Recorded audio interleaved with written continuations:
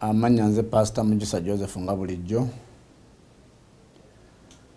owa Healing and Trust esangibwa Mbarara ku Mailo 2 Masaka Road. Soka n'okubuuza ku bantu ba Katonda mwenna abali eyo ti Yesu yeebazibwe nnyo era agulumizibwe aweebwe ekitiibwa olw'ekisa kye n'amazima ge n'okwagala kwe n'okwagaliza kwe bibeere ku mmwe bibeere ku ffe emirembe n'emirembe. Neebaza Katonda oyo atusobozesezza okuba nga tuli balamu, atuwadde ekisa oyo okuba nga tukola ebyo bye twetaaga mu maanyi ge.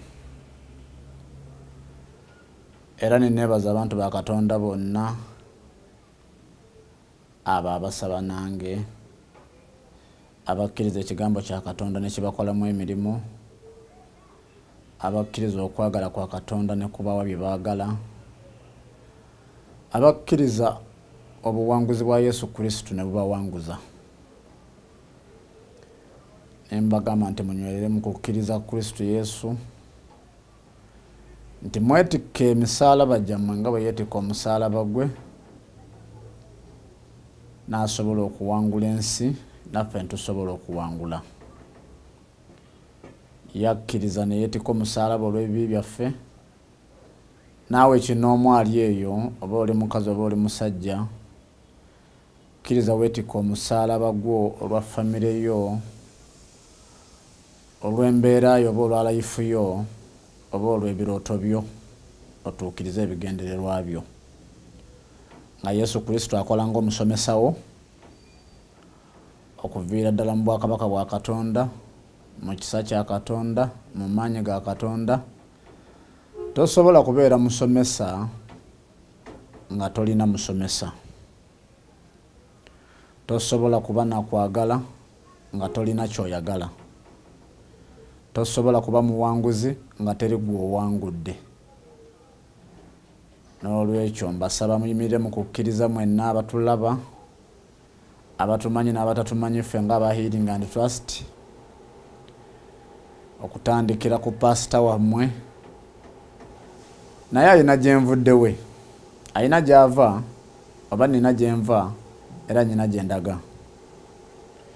Kkiriza nti ebyo byonna by'olaba tebyaliwo mu nsi, naawe tewaliiwo, n'abaakuzaala tebaaliwo. Buli kimu bazaala kizaale, era buli kimu bakola kikole. Tetubikola lwa maanyi gaffe oba lwa kwagala kwaffe, naye olw'ekisa kya Katonda. Bayibuli ega nti si mmwe mwasooka okunjagala, nze nabaagala. Wateekwa okubaawo kye walabako naawe olyoke okole kye balabako. Awo ne neebaza Katonda omuyinza w'ebintu byonna, oyo yatukola mu kifaananyi kye, tumulabireko enfaanana ye, tulyoke tukole ebitufaanana, balyoke batulabe, balyoke batwagale. Tebasobola kukwagala nga tolina kye baagala. Olwekyo nkubiriza abakkiriza ba Katonda mwenna nti baako ky'oyagala era olyoke okifune okuyita mu kwagala kwakyo nga kukolaganye n'okwagala kwo. Gwe ng'omukkiriza tulina okukkiriza okw'enjawulo, tulina enzikiriza ez'enjawulo, naye nga ffenna tulina Katonda omu, kuba ffenna ye yatutonda. Yatonda ebintu by'enjawulo naye nga yabitondera mu mwoyo omu. Abakolinso 12 eyogera ku migaso gy'omwoyo. Kkiriza nti oli mu mwoyo wa Katonda, naye ng'emigaso gy'omwoyo oyo gyawukana, kuba ky'oyagala si kyenjagala. Naye ekikulu kiri nti olina ky'oyagala, olina w'okyagala, olina gw'oyagala, olina w'omwagala. Kitegeeza ekyo ky'oyagala kirina we kiri. Oyo gw'oyagala alina w'ali, naawe abakwagala olina w'osangibwa.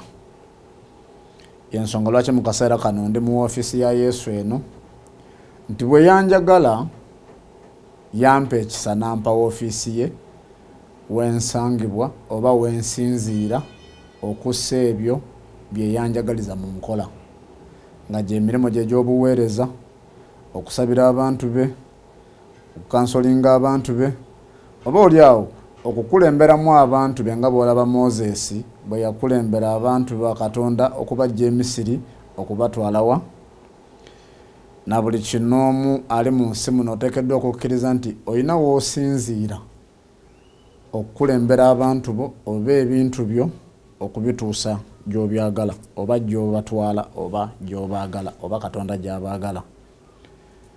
Yensonga lwaki nange nsinziira wano mu ofiisi ya Healing and Trust olw'ekisa kya Katonda era nimbakubira omulanga mwenna abali eyo abaana ba Katonda mwenna abaweereza ba Katonda mwenna kuba yatugamba nti temukyali baddu bange muli baana bange. Kiringa bw'onoobeera omukozi wange nga wajja onoonya mulimu gy'okomya okukolagana nange n'okkiriza ebiragiro byange n'ogondera amateeka gange, amateeka ago gakujja mu bukozi oba mu buddu oba mu bupakasi ne gakussa mu baana abo abagondera eddoboozi lya Katonda ne bafuna amaanyi ga Katonda okuyita mu kigambo kya Katonda bafuuka abaana ba Katonda bakola emirimu gya Katonda bakola ebintu bya Katonda batandika okutondawo nga kitaabwe. Omwana kyakula alaba waka kyakuliramu kyagenderako kyakola. Buvunaanyizibwa bwange okutondawo emikisa eri abantu ba Katonda oba abaana ba Katonda nga bwe yantondamu omukisa. Yensonga lwaki mbayita lwaki mbakubiriza okujja mu Healing and Trust ennaku z'omwezi nga 28 omwezi guno ogw'omusanvu 2019. Bulijjo mbayita kusaba naye mu kaseera kano mbayita kuyimirira nange kwebaza Katonda oyo omuyinza w'ebintu byonna atusobozesa okufuuka ekyo kye tuli oba ne kye tunaabeera. Bayibuli ega nti mujjulirenga emirimu gyange. Mu kaseera kano pulogulaamu yaffe yakujulira bulungi bwe, kujulira mazima ge, kujulira kisa kye, kujulira buwanguzi bwe. Bwe biba nga bibye ate nga ffe baana be abifuula byaffe ne bikola mu ffe ne bikola bye twagala ne tweyagala. Jjukira nti mu nsi mwe tuli ensi yakusika miguwa naddala eggwanga lyaffe nga Uganda mu kaseera kano ke tulimu onoonya ekituufu ne kikubula, n'onoonya omutuufu n'akubula, n'onoonya omukulu n'akubula, n'onoonya ategeera n'akubula, n'onoonya atategeera ne kikubula. Naye bwe weekwata Katonda n'omanya nti ye mutonzi wo, n'omanya nti yakwagala okusinga abakwagala, yakola okusinga abakozi bonna, yayina obuyinza bwonna, akuwa obuyinza, akuwa omukisa n'akuwa ekisa. N'olwekyo buvunaanyizibwa bwo okumwebaza. Emyaka gyo gy'oyina si magezi go, obugagga bwo bw'oyina si magezi go si maanyi go, ezzadde lyo ly'oyina si kwagala kwo, kwagala kwe nga bwe yakwagala okuva olubereberye.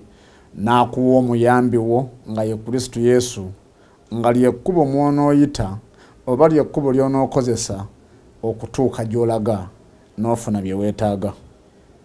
Nga ye Kristo Yesu omwana w'omu yekka gwe yawaayo ku lulwo nange n'ebibyo n'ebyange osobole okubeera omuwanguzi ogulumize erinnya lye. N'olwekyo y'ensonga lwaki nkuyita.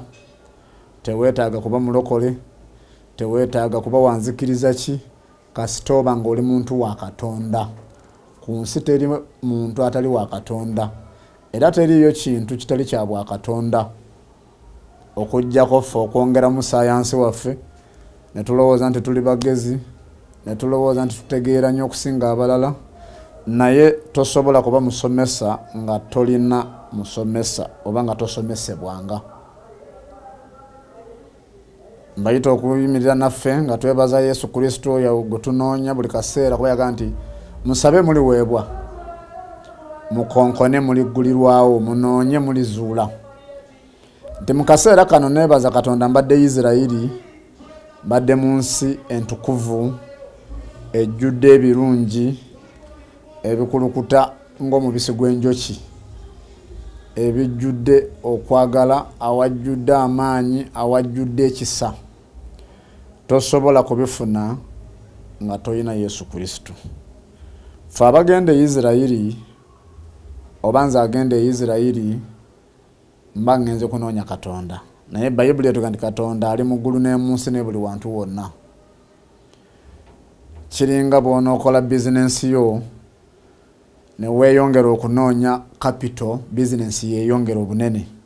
Bwe mba ngenze e Isirayiri ngenda lwa kukkiriza, kujjula kukkiriza, oba kujjula maanyi ga kukkiriza, oba kujjula mwoyo w'okukkiriza.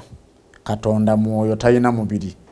Kati nga bwe yampa omubiri nga nkyayina omubiri, ng'ate akolera mu nze omubiri, nteekwa oguwaayo gy'ali ntambule mpaka mu kifo kye, mu bigere by'omwana we, mu bifo by'omwana we, noonya obuyinza bwe, noonya amaanyi ge, noonya okwagala kwe, noonya obuwanguzi bwe. Kyenakugambidde nti kitaawo omwana bw'aba muvubi oba mubazzi, n'omwana akula amanyi kubajja. Bw'aba yasiiba ng'atambula, n'asulanga ng'atambula, obuvunaanyizibwa bw'abakkiriza okuweewaayo ne tulaga ekkubo lye nga bwe lyayitibwangamu naffe ne tuliyitamu. Okukkiriza kintu kikulu nnyo. Okukkiriza kukola. Okukkiriza kugejjesa oba kunyiriza oba kugaggawaza. Teri ky'oyinza kukola mu nsi nga toyambadde kukkiriza. Bwe ngenda mu Bayibuli, Yokaana essuula ye-11 okutandika ne 20 mpaka ku 27, okwo kwonna kwali kukkiriza eri Laazaalo, eri bennyina, eri Yesu waabwe. N'olwekyo okukkiriza kukola byonna, kukola kyonna ky'oyagala. Oyo ayagala ennyumba ateekwa okukola okukkiriza, okukkiriza ne kukola ennyumba. Oyo ayagala omukyala ateekwa okukola okukkiriza, okukkiriza ne kumulaga omukyala waali. Buli kintu kyonna ky'oyagala mu nsi muno oteekwa kusooka kukola kukkiriza. Okukkiriza ne kukola ekyo ky'okkiriza. Abaali wano ku Sande nga nkomyewo baalabanga ekyewuunyo eky'enjawulo kuba naguwa omuntu nagumufuukira omuggo. N'omuggo ogulaba? Egi enkono ogireba? Ono gwalinya olusozi. Egi n'enkono eyatembera olusozi rwa Sinaayi. Ono gwolaba guno. Egi enkono ey'orikureeba. Oyinza n'okukwata n'osaba ky'oyagala. Noobaasa kugikwata oshabe ekyokwenda. Eriho na tooki. Ani agwagala ngumuwe? Nooho arikugenda enkono egyo ngu bagimuheereze.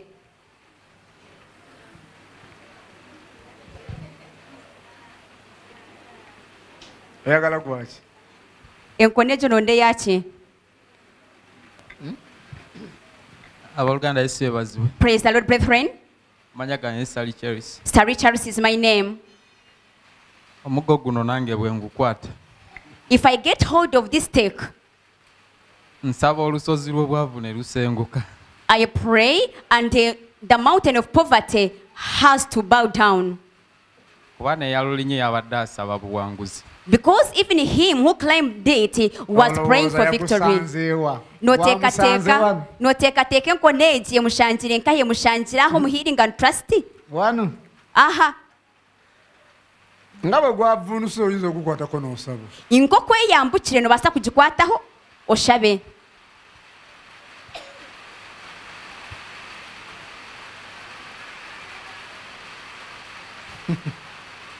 Saba. Shaba.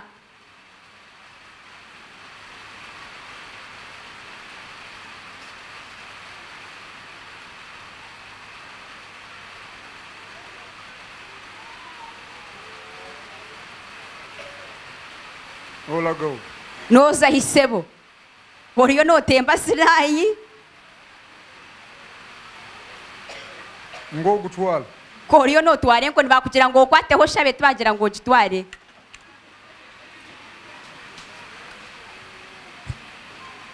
Oloza gwavunukidde bwerere. No teka teke ngo neje yambukire busha. Ya shabe ngo ni bajumuha. Omwagazashi. No fachi nawe. Gwe muleke yasabye byaya. Mureke aine kutembe nshozi. Yamanyi. Wakawe nalinde golusozi wali wali yankute. Ye bakugira paso yabe na tembo nshozi ni wabira mukwatirire. Yasabye.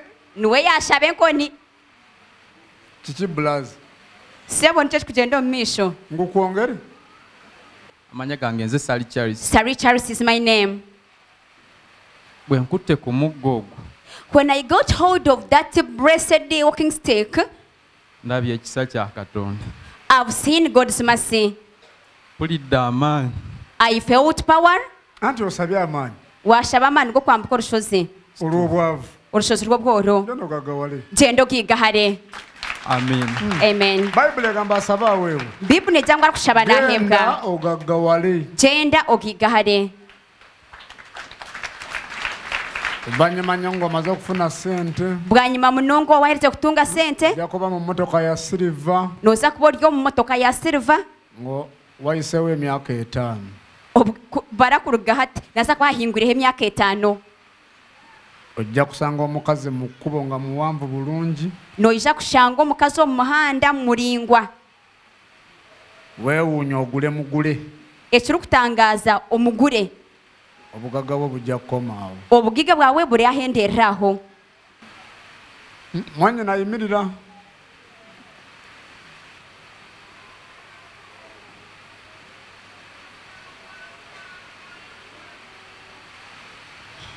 Sumba omukyala mulabye naye ayagala okufaananawo mu mukyala wange bwe twayawukanye. I've seen that whom you've showed me, but showed most resembling. Ojja kugula omukyalo oyo gwonoosanga mu kkubo. Bwanyuma y'emyaka 5 kuruga hati noija kugula omukyalo gurashanga omuhanda omuteeka omu motoka ya silver. Olongwa ebisiraani bitandise. Aho ebisiraani ho bitandikira. Ojja kuyita gy'oyise. Noija kuraba okwo yetooroora okwo yoona. Ojja kudda wano mu kiseera ekyo. Noija kugaruka aha omu bunako obwo. Ng'oli mwavu mulungi. Oli omworo mulungi. Ng'olina n'ebirwadde ebyokuluma wansi. Oyine n'ebirwara hansi. Olwekyo abooluganda mikwano gya Pastor Mugisa, baganda ba Pastor Mugisa mu mwoyo mu Kristo Yesu, bakulu be bennyina. Teweerabira nti baamuyitira baganda be ne maama we yabagamba nti bano abali wano nange abawulira ekigambo kya Katonda ne bakissa mu nkola be baganda bange. Abo bonna bensaba nabo abayimirira nange mu bulungi ne mu bubi ne bassa ekigambo kya Katonda mu nkola ne kissawo bye bakola mu bulamu bwabwe be baganda bange gye mikwano gyange. N'olwekyo naawe ali eyo nkuyita mu kwagala nga muganda wange, nga mukwano gwange, ng'omukkiriza yenna, ng'omwana wa Katonda, ojje tuyimirire ffenna twebaze Yesu Kristo okuyita mu Katonda Kitaffe omuyinza w'ebintu byonna, tulye tunywe, tumuweere obujulizi tujaguze, emikisa gye yongere mu maaso gisobole okwazibwamu. Tetwetaaga sente zo, tetukuyita nti otuwe sente okujjako tukuyita lwa ssanyu kulya kunywa kweyagala. Kuba mbadde Isirayiri ne baganda bange, bakulu bange mu Katonda, bafaaza, basista, Nyamitanga. Abasinga obungi twesosola oba batusosola, naye neebaza Katonda nti yampadde bafaaza be oba abaweereza be ningenda nabo mu nsi entukuvu ne tumalayo ennaku zaffe 10. Saalabye ey'okusika muguwa nti oba ono pasito, oba ono faaza, oba ono sisita, oba ono blaza. Ffenna twabadde ku kimu nga tuli baana ba Katonda, nga tunoonya Katonda waffe, nga tunoonya okukkiriza okw'enjawulo, nga tunoonya okwagala okw'enjawulo mu Katonda waffe, okwo okukola bye twagala n'abalala basobole okutwagala, basobole okumwagala, basobole okubeera obulungi. Nenfuna ekisa nensobola okugendako ku lusozi Sinai, nange nembeera omu mu abo benzikiriza nti osobola okuwangula ensozi ezo eziri mu bulamu bwo ezikulemeseza okutuuka gy'oyagala, ezikulemeseza okufuna by'oyagala. Bwe mba nina okukkiriza mu Kristo Yesu nti nga bwe nninnya olusozi olwo nga Moses bwe yalulinnya, kitegeeza nange omukkiriza mu Kristo wange nteekwa okuvuunuka ensozi zonna abalala ze batasobola, nembeera wa njawulo ku balala. Okukkiriza Katonda tunoonya njawulo ku balala, tunoonya byanjawulo ku birala, tunoonya ebifo ebyenjawulo mu balala bye batasobola. Oteekeddwa okubaako kyokola okuyita ku mulala, oteekeddwa okubaako wootuuka okuyita ku mulala. N'olwekyo mujje tusabe, mujje twebaze, mujje tunywe, mujje tulye. Abeetaaga amafuta ag'enjawulo okuva mu nsi entukuvu, amafuta weegali ag'okuwonyezebwa, ag'enkulaakulana, weebirya ebintu by'enjawulo. Kisinziira gwe ky'oyagala oba okwagala kwo kye kwagala oba ky'olowooza oba kye weesiga mu Katonda wo. Osobola okugatwala naye bw'otaba na kukkiriza kugatwala tegakola ky'okkiriza. Teweerabira nti ne Yesu Kristo yasiigibwa amafuta nga gamusiigibwa omukyala ng'asiiga ebigere bye era asiimuuza enviiri ze. N'olwekyo naawe gwali eyo yenna nkukubiriza okuyimirira mu kusaba, ng'okozesa ebyawandiikibwa, ng'ojuliza ebigambo bya Katonda ebiri mu kitabo kya Katonda, okusinga okujuliza ebigambo by'abantu, eby'emmere, eby'emyenge, eby'ebyobufuzi. Mutwala obudde bungi, mumanyi essaawa z'emipiira, eza betingi, eza walagi n'ennyimbe, n'ebyobufuzi be muwagira n'abatabamanyi n'abatabayamba, ne muleka ekigambo kya Katonda obulungi bwakyo n'obukulu bwakyo. Bayibuli ega nti kyukira Katonda akufuule wanjawulo. N'olwekyo mmaliriza nga mbasabira omukisa mwenna abali eyo, nga mbasabira ekisa mwenna abali eyo, okujja kwammwe Yesu akusseemu ekisa, abawa omukisa, abawanguza ensi eno, era nensaba nti mubeere bakkakkamu, mubeere bagumiikiriza nga Bayibuli bweyogera nti ebyamagero bya Katonda bigenda n'abakkiriza nga bagumiikiriza. Teweetaagisa kusaba ate osigale nga weebase, osigale ng'otudde. Bw'osiga kasooli oteekwa kukeera n'omukoolera. Bw'olunda ente oteekwa kuzifaako okulaba nti oziwa eddagala, oziteeramu omulunzi, ate ozijjanjaba oba ozeesera n'ozirabirira. Emikisa gye tunoonya gyetaaga kulabirira, kufukirira ng'okozesa ekigambo kya Katonda. Nja kubasaba nti mwesonyiwe enkaayana z'amaddiini, enkaayana z'amakanisa, enkaayana z'abasumba bammwe oba abasumba baffe. Kozesa amagezi go osobole okuzuula omusumba omutuufu, osobole okuzuula ekigambo ekituufu, osobole okuzuula ekkanisa entuufu, ove ku mpalana z'abasumba bo abalina ebigendererwa byabwe, naawe olina ebigendererwa byo. Fa ku bigendererwa byo ove ku bigendererwa by'omusumba wo. Nemmaliriza nga ngamba era nga nsaba abakulu b'amaddiini abatusinga emyaka betutwala nti bategeera nnyo, betumanyi nti baasoma nnyo oba baayiga nnyo, betumanyi nti baludde mu buweereza okusinziira ku myaka gyabwe n'enkola yaabwe, nti mukyuse mu bigambo byammwe, mukyuse ku magezi gammwe, nga bwe musiiba nga musabira abalala, nammwe mwesabire mufune amagezi agabaluŋŋamya mu maka gammwe, mu baana bammwe, mu bizinensi zammwe. Abo abantu be musabira ze bizinensi zammwe. Mubabulire ebigambo ebirungi nga Bayibuli bweyogera, ebibazaamu essuubi, ebibassa essanyu mu mutima, ebibatwala mu maaso so si kubaza mabega. Omusumba obwafuuka ekyawongo ku kituuti aba kutwala kusamira. Omusumba obwayogera ebyobusiru aba kusiruwaza. Bayibuli erina weetugambira nti omusirusiru bw'abanga ayogera mulinda amalirize omulage nti otegedde obusirusiru bwe era muddemu ebiraga obusiru bwe. Kati kitegeeza ojja kusanga endiga ze tuyita endiga za Katonda ng'ate zitandise okulwanagana ne bakama baazo oba abasumba baazo. Kibi nnyo okusanga endiga ng'erwana n'omuddo gw'erya. Kibi nnyo okusanga omuddo nga gulwanagana n'endiga. Bakitaffe mu Katonda abali eyo betumanyi ne betutamanyi. Mulongoose emimwa gyammwe okuyita mu bigambo bya Katonda muleme kutwesitaza ng'ate twandibadde tuddukira gye muli. Twandibadde tunoonya magezi gye muli. Twandibadde tunoonya obuwanguzi mu kigambo kya Katonda mu mmwe. Naye mutuleetedde okwebuuza ebibuuzo. Omukulu yaliwa, omuto yaliwa, omugagga yaliwa, omwavu yaliwa, omusiru yaliwa, omugezi yaliwa. Nemmaliriza nga abasumba baffe ffenna oba mwenna gye muli abakulembeze b'abantu mwenna nga mbawongayo mu mikono gya Yesu nga mbasabira omukisa n'ekisa enneema ebakwateko ekisa kibakkeko mweddeko. Tukole ebitwala abantu ba Katonda mu maaso ebibaweesa ekitiibwa Katonda n'agulumizibwa okusinga okwambula Katonda ekitiibwa. Yesu abampeera omukisa nga mujja ku lw'Essande eya 28 era abampeera ekisa okuyita mu mirimu gyammwe ne mu kwagala kwammwe abaluŋŋamye mu birooto byammwe mu kutegeera kwammwe.